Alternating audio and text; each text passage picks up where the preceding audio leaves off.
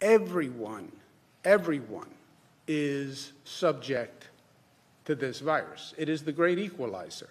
I don't care how smart, how rich, how powerful you think you are.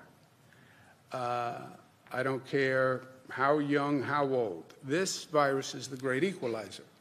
My brother Chris is positive for coronavirus. Found out this morning. Now, he is going to be fine. He's young, in good shape, strong, not as strong as he thinks, but he will be fine. But there's a lesson in this. He's an essential worker, member of the press, so he's been out there. If you go out there, the chance that you get infected is very high. I spoke to him this morning, and he's going to be quarantined in his basement at home. He's just worried about his daughter and his kids, that he hopes he didn't get them infected. You don't really know Chris. You know, you see Chris, he has a show on 9 o'clock on CNN. But you just see one dimension, right? You see a person in his job. And in his job, he's combative and he's argumentative and he's pushing people. But that's his job. That's really not who he is. He's a really sweet, beautiful guy.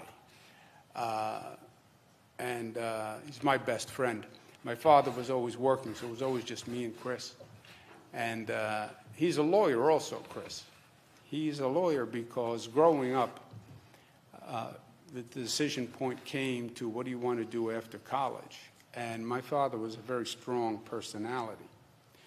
And my father basically suggested forcefully to Chris that he should be a lawyer. It was a different time and a different place, you know. Now, my daughters, Cara, who's here, you know, they all follow their individual stars. This is their destiny, which is right. If you had said to my father, I want to follow my individual star, he would say, yeah, you're going to follow your individual star right out that door. You know, that's what he would have said. So Chris went to law school, but he never really had a desire to practice law. He calls me when he's about 26. He's at a law firm. And he said, you know, I don't want to be a lawyer. I said, yeah, I know, but you are now a lawyer. You are. He said, yeah, but I don't want to be a lawyer. I said, what do you want to be? He said, I want to be a journalist. I said, you want to be a journalist? I said, it's too late. You're a lawyer. You have to pay law school bills. You didn't go to journalism school. It's too late. No, I think I can do it. And God bless him. He quit the law firm, went to work for Fox TV, which is a whole separate conversation in the House, and then worked his way up. He's at CNN. He does a beautiful job. But a sweet guy. And now he's quarantined in the basement. But he's funny as heck. He says to me, even the dogs won't come downstairs, he says. So, but he is concerned about his wife and his kids. But the reason I raise it is he's smart. He's social distancing, yes. But you wind up exposing yourself. People wind up exposing you, and then they find out they're positive a couple of days later. And I had a situation with Christopher 2 weeks ago that I even mentioned. My mother was at his house. And I said, that is a mistake. Now, my mother is in a different situation. She's older, and she's healthy, but I said, you can't have Mom at the house.